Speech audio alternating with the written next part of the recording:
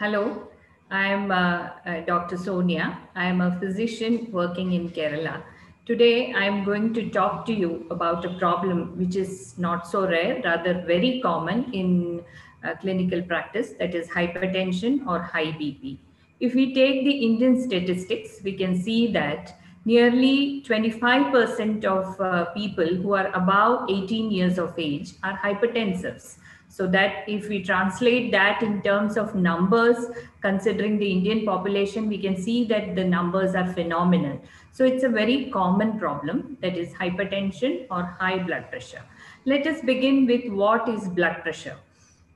We know that heart pumps blood into various blood vessels, and these blood vessels in turn exert a pressure or a resistance to this blood flow. This resistance can roughly be termed as blood pressure. A certain blood pressure, a particular level of blood pressure is essential in order to supply adequate blood and oxygen to all the vital organs. So that keeps the vital organs going. But when the blood pressure exceeds a certain level, the same vital organs are put to stress, they are overworked, and then they get tired fast. So, our normal blood pressure is usually recorded in terms of 120 by 80, or 100 and anything below 130 by 80 can be considered as normal. Of this 130 or the higher value or the larger value is the systolic blood pressure. That is the blood pressure recorded at the time of contraction of the heart or pumping out of the blood.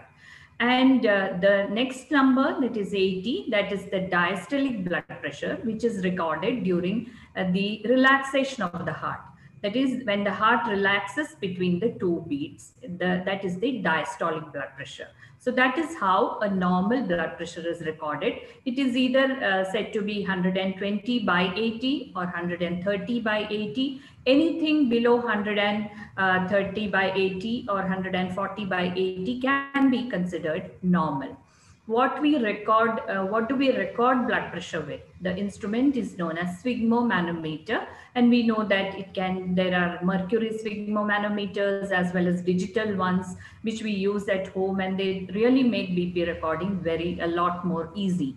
So sphygmomanometer is the device that we use for blood pressure recording. So now coming to the definition of what is high BP or what is hypertension. Any recording of blood pressure more than 140 by 90 can be considered as hypertension. And for a person to be labeled as a hypertensive, you must have more than 2 blood pressure recordings above 140 by 90, preferably in a very comfortable setting when the patient shouldn't have smoked for at least 20 minutes, and more than 2 recordings of above 140 by 90, one can label the person as a hypertensive. But an interesting fact is when a person is sitting in the outpatient department or with the physician or with a doctor, the presence of the doctor and the unfamiliar surrounding itself may be enough to put the blood pressure on a higher side. So when we record a blood pressure in the outpatient department of a doctor, the blood pressure may be high. This is termed as white coat hypertension. That is, the blood pressure goes up looking at the white coat of the doctor itself. So that may be a false high recording. So if we suspect a white coat hypertension, we ask the person to record a couple of readings at home, at his familiar surroundings when he is very comfortable, and see if the blood pressure is still high. If the blood pressure is still high, well, then the person is hypertensive and we need to start him or her on medications. So what are the risk factors for hypertension? So what we know that we say that high salt intake puts somebody at a risk of hypertension. As far as salt is concerned, around 4 to 5 grams of salt, that is sodium chloride, is essential in our diet. But when these dietary the dietary intake of salt per day exceeds this value, well, that may be considered as a high salt diet, and it may predispose someone to have hypertension. But another fact is that only 20 to 30% of hypertensions are salt responsive.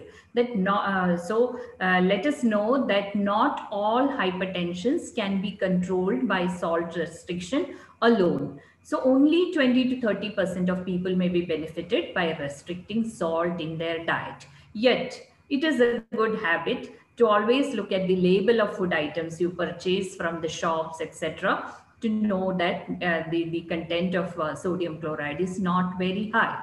Similarly, we need to have an average content of potassium in our diet, which we usually obtain through fresh vegetables and fruits.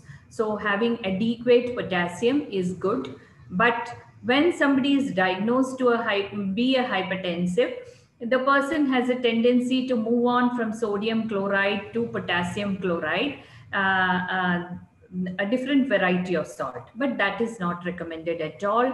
What is recommended is cutting down on the salt intake itself. The next risk factor is diabetes and dyslipidemia, or high cholesterol. High cholesterol, diabetes, being overweight, and being hypertensive, all these are put together and termed as metabolic syndrome.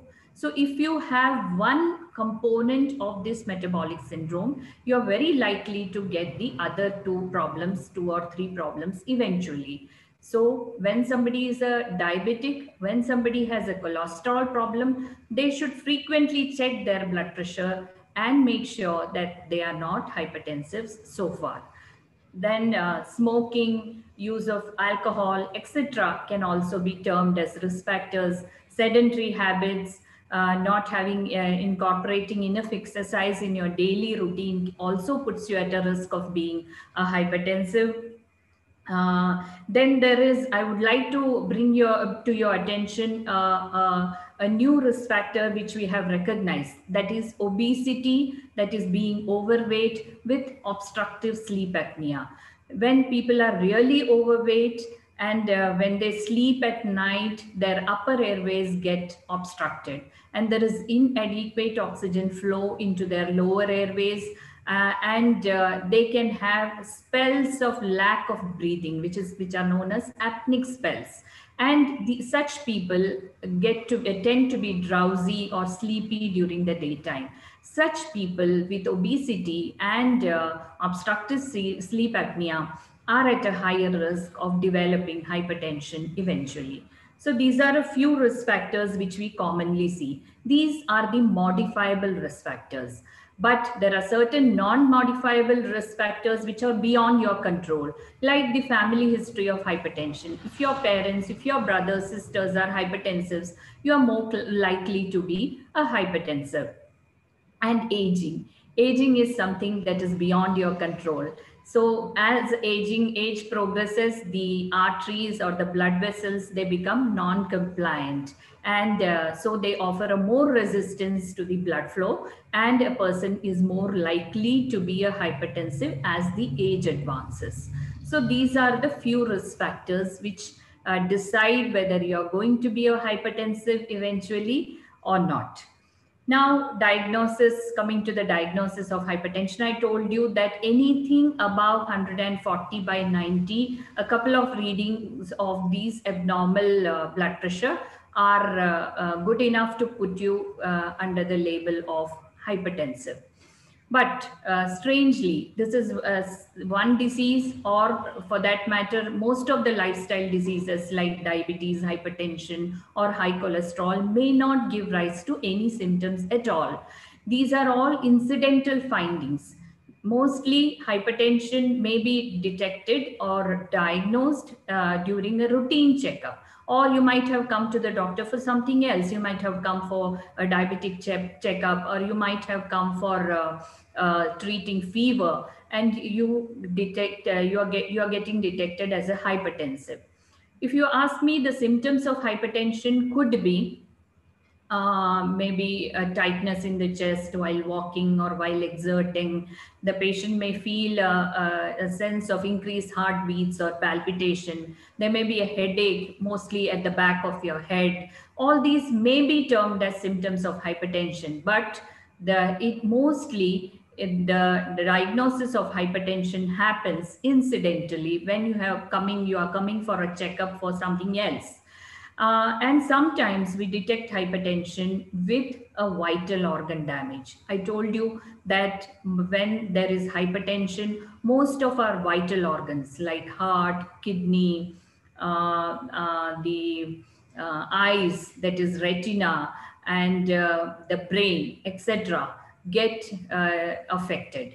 And we know that the strokes, mostly 45% of strokes happen in hypertensives. The strokes could be hemorrhagic, that is out of bleeding in the brain, or clotting in the brain. Both these types of strokes are predisposed in hypertension. The persons with hypertension are more likely to get a stroke of either nature than a non-hypertensive.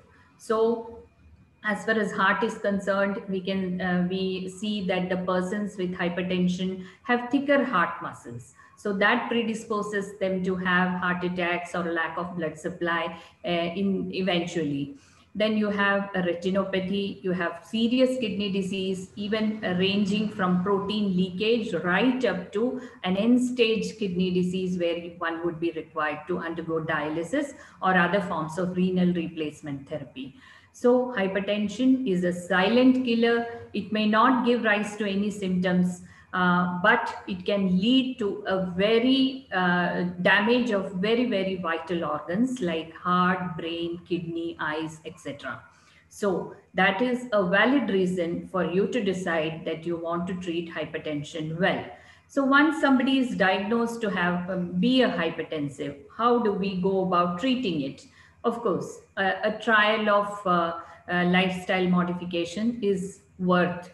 That is, one can incorporate more exercise in the daily routine, at least 30 minutes of aerobic exercise 4 to 5 days a week. Aerobic exercise can include running, walking, jogging, cycling, swimming, etc. One can go into a healthy diet, that is a DASH diet, that is a special diet that is recommended for hypertensives. So that is a prescribed diet for hypertensives, containing a lot of whole grains, vegetables, low fat milk items, and less of saturated fatty acids.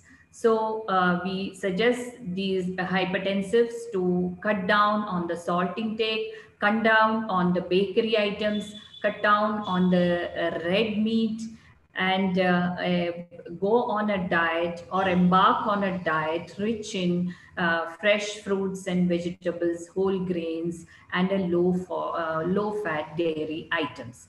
So this is a few lifestyle modifications along with a reduction in stress. Reduction in stress is easier said than done. We know that stress is universal and everyone has their own way, or everyone has to devise their own way to cope up with stress. It could be reading good books, it could be gardening, it could be singing, listening to music, whatever. But you have to find a way which suits you to get rid of the stressful environment if you are in one. Then ensure that your sleep is adequate. A good quality sleep of 6 to 7 hours gives you some resistance against hypertension. So these are a few lifestyle modifications one can suggest to a person who's become a newly detected hypertensive. But once you have implemented this for a couple of weeks, one has to think of starting the person on a medication, because you cannot go on endlessly waiting, as the hypertension or high blood pressure may put the vital organs at more stress. These vital organs would have to work against higher pressure, and we know that when somebody is working against a higher pressure, the person is likely to get exhausted fast. So the same holds true for the vital organs. The more you put them to the stress of hypertension or working against a high BP, more likely that vital organs may sustain non-retrievable damage. So now we have given 2 to 3 weeks of trial of lifestyle modification. Now we have to decide regarding a medication. There are a whole lot of drugs. There is a whole armamentarium of antihypertensive drugs. So the treatment has to be individualized. We sometimes see in clinical practice that the wife starts taking the husband's antihypertensive pill, which is not, and vice versa, which is not at all advisable. The treatment has to be individualized. Many things need to be considered. The other comorbidities somebody has, the body habitat, and so many other things, the nature of work, the stressful, whether the person is in a very stressful environment, etc., while starting on a drug. Especially in diabetics, we have a special choice of drugs. So never self-medicate, and always take a medical help before embarking on antihypertensive treatment. And most of the antihypertensive medications have a 24-hour, only 24 hours of working period. So once you skip a dose, it's unlikely that you may have your hypertension or your blood pressure controlled well. So try to be regular, try to take it at the same time of the day. And the Indian studies suggest that most of the Indians require more than 2 medications to have their blood pressure under control. So please do that under medical surveillance, medical help. You may need to take more than 2 medications which are chosen by your doctor. There's no harm in doing that, as long as you get your blood pressures under control and don't put your vital organs to more stress. So they always, hypertension is a highly treatable disease, although it is symptomless sometimes. It's very well treatable, and by way of treating hypertension, we can avoid damage to our very vital organs like heart, kidney, and brain. So hope this video helps you in controlling your hypertension well, and you manage to ensure a long, healthy functioning of all your vital organs. Thank you.